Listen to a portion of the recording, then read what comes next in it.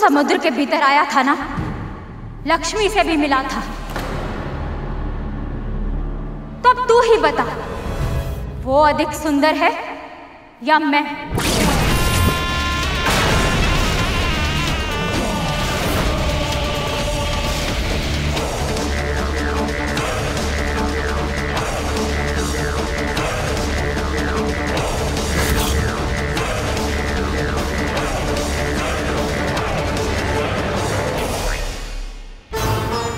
माँ, माता लक्ष्मी आते हुए अच्छी लगती है और आप जाते हुए।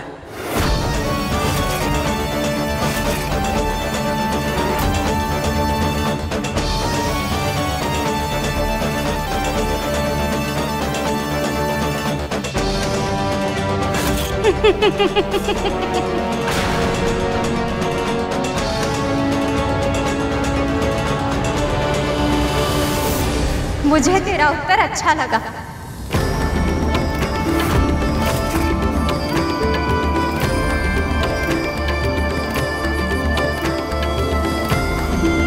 तेरा दुख और दरिद्रता शीघ्र ही दूर हो।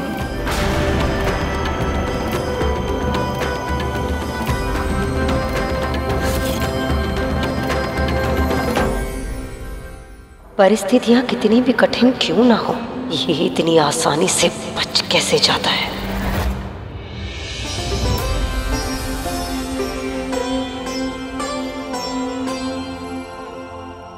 आपका बहुत बहुत धन्यवाद बाबा। आज आपने मेरी और मेरे परिवार की रक्षा कर ली। बड़ी विचित्र प्राणी है तू। अब तुम अलक्ष्मी चली गई, अब क्यों अश्रु बहा रही है? हाँ बाबा, पर ये सब आपके बिना संभव नहीं हो पाता। आप भले ही कितने ही कठोर बन जाएं, कितने ही कटु वचन कह लें, सत्य तो ये है, आज आपने मुझे और मेरे परिवार को बचा लिया। मैं आपकी आभारी हूँ बाबा। तुम कहना क्या चाहती है? जानते हैं बाबा, पहले जब जब मेरा पुत्र मुझसे दूर जाता था, मुझे सदैव विचित्र सा भय लगा रहता था। आशंका की छांव में बीतता था मेरा जीवन। उसके बिना एक क्षण भी मेरे मन को शांति नहीं मिलती थी।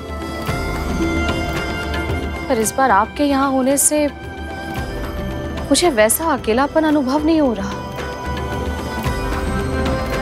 ऐसा लग रहा है जैसे मेरा कोई अपना मेरे साथ है।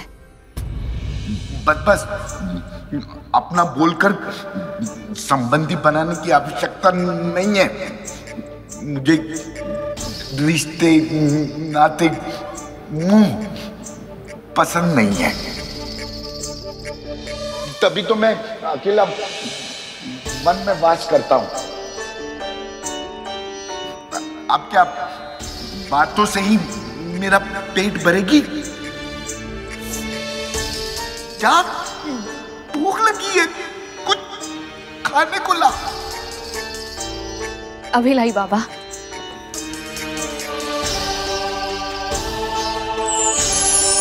यदि तू इस परीक्षा को परिपूर्ण कर ली तो तुझे ऐसा आशीर्वाद दूंगा कि तेरे सारे कष्ट दूर हो जाएंगे।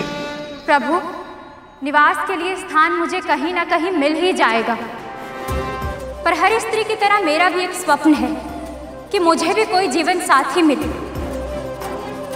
कोई हो जिसे मैं अपना सकूं और जो मुझे अपना ले पूरे मन के साथ।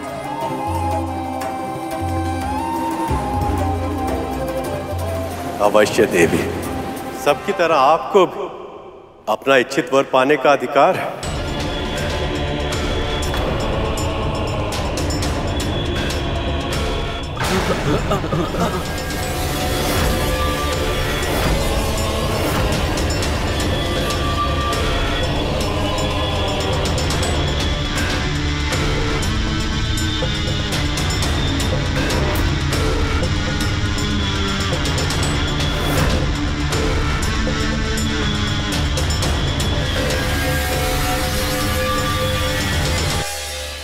कोई भी मेरे गुण दोषों के साथ मुझे स्वीकार करने के लिए तैयार नहीं है नारायण। इसलिए मैं आपका आवाहन करती हूँ कि आप मुझे स्वीकार करेंगे, आप मुझे स्वीकार करेंगे, मुझे स्वीकार करेंगे।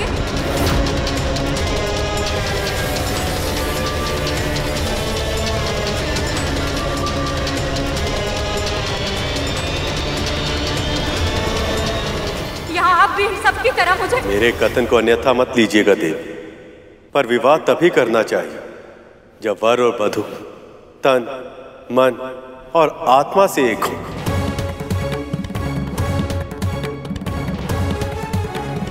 पर मैं तो देवी लक्ष्मी की प्रतीक्षा कर रहा हूं।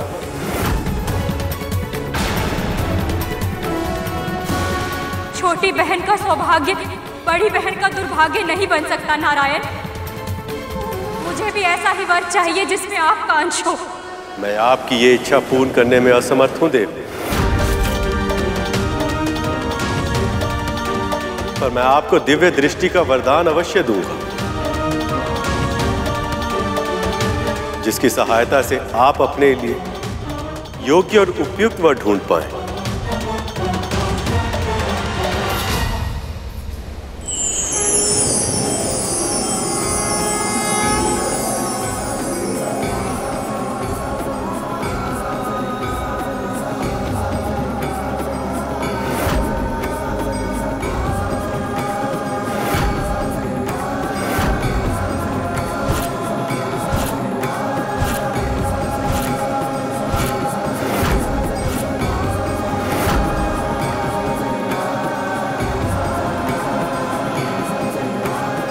ये ऋषि उद्दालक है, मेरे परम भक्त। इनकी भक्ति इतनी अधिक हो गई कि भक्त और भगवान एक हो गए।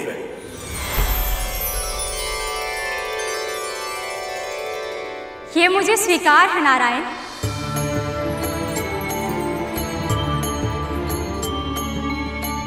यदि ये चाहे तो मैं इनसे विवाह अवश्य करूंगी।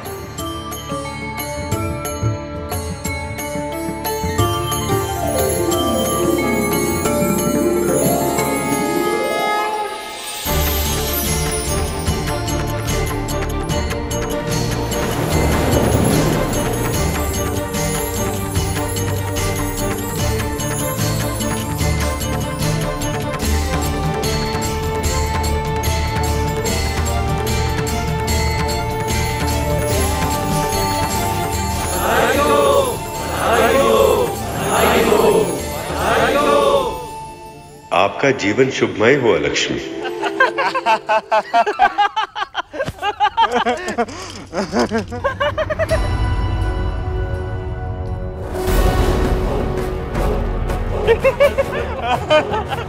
सर्पों के जन्म का एक ही उद्देश्य है, भय के रथ पर चढ़कर भय को अस्त्र बनाकर भय से सिंहासन जीतकर शासन करना। पर यहाँ तो उल्टी गंगा बह रही है। विष धारण करने वाले यदि कोमल स्वभाव अपना लेंगे, ऐसे हास परिहास में समय व्यर्थ करेंगे तो युद्ध कैसे कर पाएंगे? कैसे जीतेंगे अपने शत्रु से? कुछ अधिक ही बदलाव आ रहा है मेरे महल में। विंता मेरा हाथ रोकने का साहस जुटा रही है और मेरे पुत्र अपने विष की कड़वाहट खोकर खिलखिला रहे हैं। बहुत हो गया, अब इस बदलाव को बदलना होगा मुझे।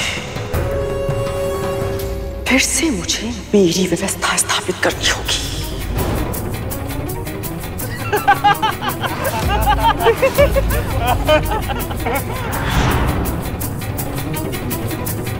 प्रभु आपकी कृपा से मंथन फिर से आरंभ हो गया।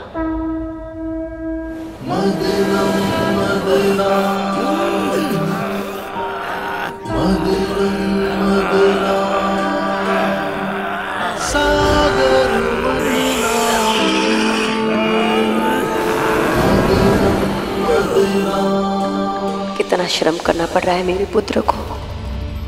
वासुकी का भयानक विष तक सहन करना पड़ रहा है। पर यदि इस मंथन से उन्हें कोई लाभ नहीं हुआ तो?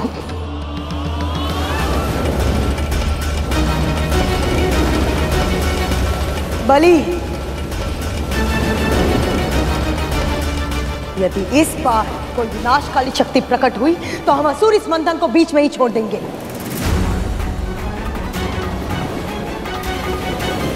हलाहल और अलक्ष्मी से तो बच गए हो, लेकिन इसका अर्थ ये नहीं कि मैं और मेरे पुत्र अपने प्राण बार बार संकट में डालें। संकटों से जूझे बिना समस्याओं के समाधान नहीं मिलते दीदी। जोखिम उठाए बिना किसी भी प्रकार के पुरस्कार का मिलना असंभव है। ये तो तुम समझती हो ना दीदी। धैर्य रखिए देवी। संसार में दुखों का अंधेरा कितना भी गहरा क्यों ना हो, सुख का सवेरा अवश्य ही होता है।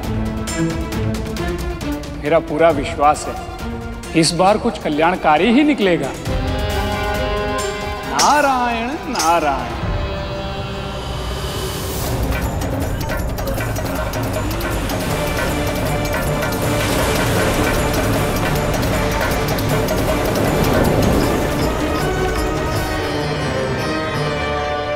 प्रभु,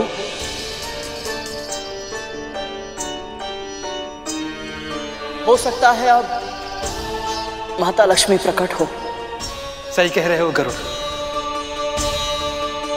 जब अलक्ष्मी मां आ चुकी हैं तो अब मां लक्ष्मी के आने में अधिक विलंब नहीं होना चाहिए, है ना प्रभु?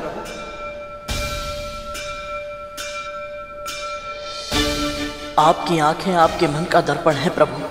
ये बता रही है कि अपनों के आने की प्रतीक्षा करना कितना कठिन होता है। मेरी माँ भी ऐसे ही मेरी प्रतीक्षा कर रही होंगी। एक बार माता लक्ष्मी आ जाए तो कुछ देर के लिए मैं अपनी माँ के दर्शन कराऊंगा। मेरे बिना वो न जाने कैसी होंगी। बस बड़ी माँ और उनके नाग पुत्र माँ को अधिक सता ना रहे हो। जब विंता का महाबलशाली पुत्र उसके साथ था तब भी उसने कभी इस तरह मेरा अनादर करने का, मेरी आज्ञा की अवहेलना करने का साहस नहीं किया, बल्कि अपने पुत्र को सदैव एक ही शिक्षा दी, मेरे हर अच्छे बुरे हर आदेश का सम्मान करने की शिक्षा। तो फिर अब अचानक ऐसा क्या बदल गया कि वो मेरे सामने दृष्टि उठाकर बात करने लगी?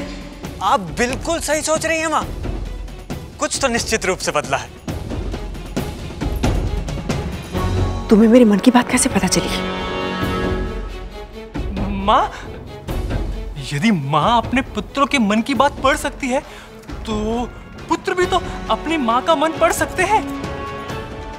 आप तो बस ये सोचिए कि हमारे आसपास का वातावरण कब से बदलने लगा। हाँ माँ, यदि ये पता चल जाए तो हो सकता है कि आपको ये स्वयं पता चल जाए कि हमारे इस महल में जो भी कुछ घट रहा है उसका सही कारण क्या है। सही कह रहे हो तुम दोनों। आपको जो दंड देना है मुझे दे दीजिए, पर उन बाबा को जाने के लिए नहीं कह सकती मैं। अब बताएगी भी? बात क्या है? बाबा को पौष्टिक आहार चाहिए महारानी। उस बुढ़े में अवश्य ही कुछ बात है।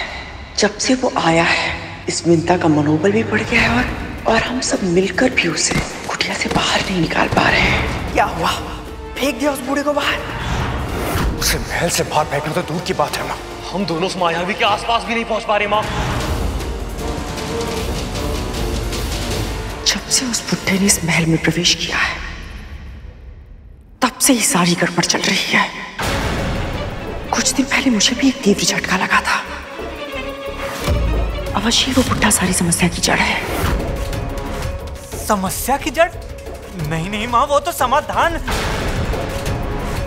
माँ, इसके कहने का अर्थ है समस्या की जड़ तो आपने ढूंढ ही ली है, अब समाधान भी मिल ही जाएगा। इस महल में जो भी कुछ घट रहा है उसका कोई ना कोई संबंध उन बाबा के इस महल में आने से ही है।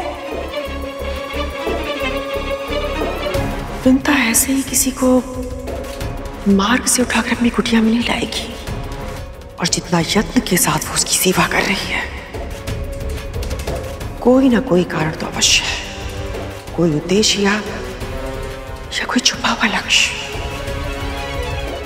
और वो क्या है मैं जान कर रहूंगी। और यदि सच में वो बाबा चमत्कारी है तो उसका आशीर्वाद मुझे मिलेगा, उस विंता को नहीं।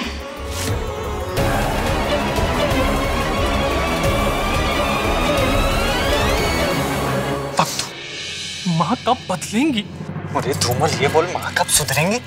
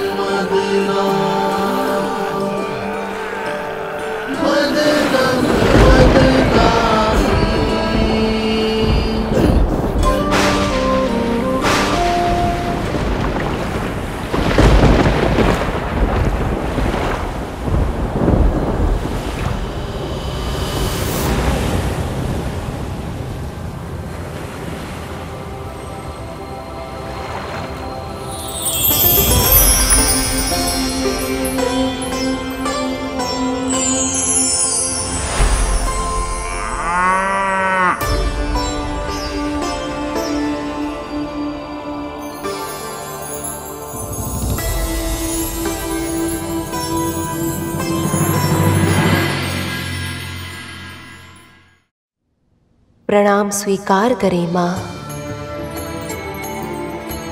प्रभु, ये गौ माता कौन है और इनमें इतना विशेष क्या है कि इनके प्रकट होते ही वातावरण में अभूतपूर्व शुद्धता और शांति व्याप्त हो गई? ये कामधेनु है, गायों में सर्वश्रेष्ठ, पराशक्ति, आदि शक्ति, परम चेतना। ये चिरायु है और जन्मी है और सबसे महान है। उन मां ललिता ने संसार के कल्याण के लिए इस दिव्य कामधेनु गाय के रूप में अपना सर्वसुलभ चैतन्य रूप प्रकट किया है।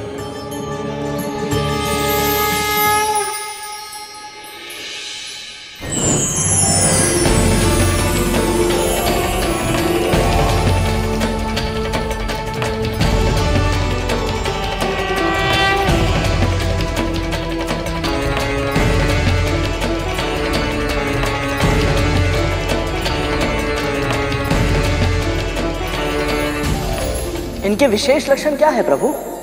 कामधेनु की रीढ़ की हड्डी पर सूर्य केतु नाड़ी होती है, जो हानिकारक विकिरण को समाप्त कर वातावरण को स्वच्छ करती है। इसके साथ साथ ये नाड़ी गाय के तन में स्वर्ण का निर्माण भी करती है, जो उनके दूध, मूत्र और गोबर से सहज ही प्राप्त किया जा सकता है। हम दूध और मूत्र का उपयोग करते हैं और गोबर खाद के रूप में खेतों में उगने वाले अनाज के माध्यम से हमारे तन में प्रवेश करता है। इनकी पूंछ भूमि को छूती है और स्त्रियों की चोटियों के समान सदैव गुथी ही होती हैं। हिंसा का संदेश देने वाले इनके ये सींग सदैव उल्टे ही होते हैं और इनकी आंखों से प्रतिपल प्रतिक्षण आंसू बहते ही रहते हैं, जो करुणा का प्रतीक होते हैं। कामधेनु की अस्थियों में पर्वत और मज्जा में यज्ञ स्थित होते हैं और इनके चारों थनों में 4 महासमुद्र होते हैं।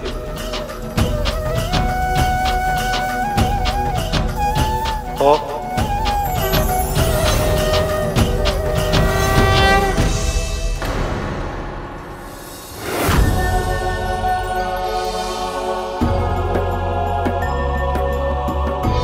प्रभु, प्रभु,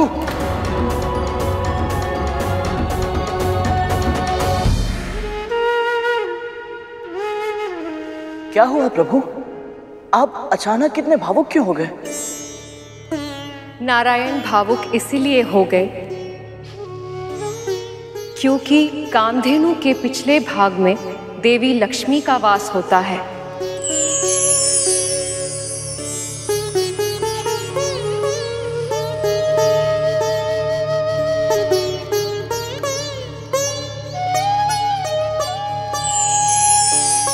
परंतु माता लक्ष्मी का वास मां कामधेनु के पिछले भाग में ही क्यों? मैं बताती हूँ। जब मैं साकार रूप में कामधेनु बनकर अवतरित हुई,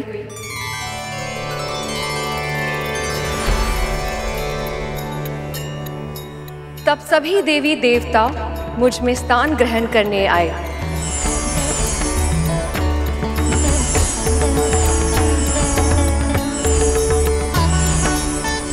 जो सबसे पहले आया उसे अपनी इच्छा अनुसार स्थान मिल गया। मेरे इस कामधेनु अवतार के सींगों के जड़ों में सदैव प्रजापति ब्रह्मा और महाविष्णु प्रतिष्ठित होते हैं। सींगों के अग्र भाग में सभी चराचर और तीर्थ स्थित हैं। मध्य भाग में स्वयं महादेव, ललाट में गौरी, नासिका में कार्तिकेय, कानों में अश्विनी कुमार और आंखों में सूर्य और चंद्र स्थित है। खुरों में सरस्वती और इसके गंध स्थलों में यम और यक्ष का वास होता है।